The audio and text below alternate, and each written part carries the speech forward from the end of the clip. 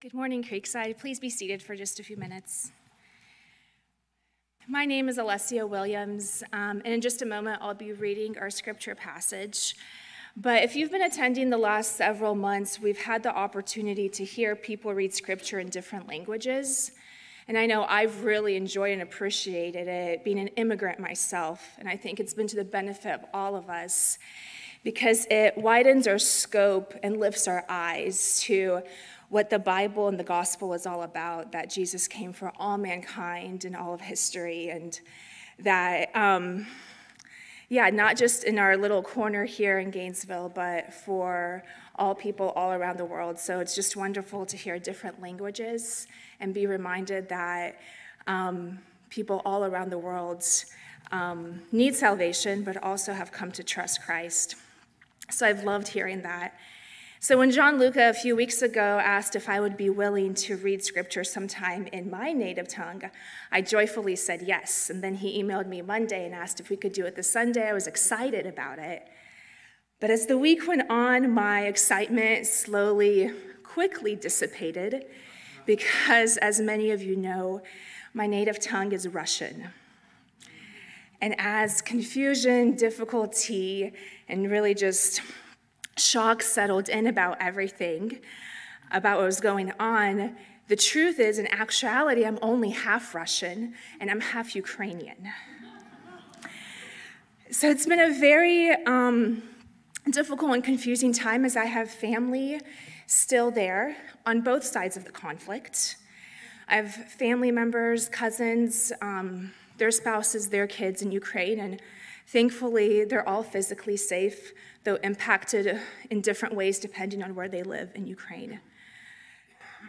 And as I was thinking and processing and praying about this Sunday, about reading in Russian, to be completely honest, I thought about not doing it, and then talked to Steve and Gianluca and others about reading in Ukrainian. I'm not as fluent, but I'm still familiar with the language. And so I've decided to actually, since it's a shorter passage, to read in both languages as a reminder that Christ came for everyone, that none of us is deserving, and that when he died for friend and foe, for oppressor and victim, and for each of us while we were still sinners. So today, we're going to read the passage that Mike will be speaking on in Exodus chapter 20. I'll start with Ukrainian, and then we'll repeat it again in Russian. So if you're able, please stand. The slides will be in English for you to follow along in.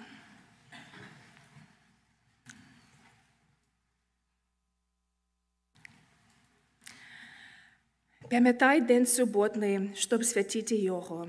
6 день працею роби всю працю свою. А день 7 – субота для Господа, Бога Твого. Не робиш одної праці, ти і син твій, і дочка твоя. Раб твій, не невіця твоя і худоба твоя, і приходька твій, що в брамах твоїх. По 6 днів творив Господь небо та землю, море та все, що в них, а дня 7 спочив тому благословив Господь день суботний і освятив його. And now in Russian, Исход 20 глава.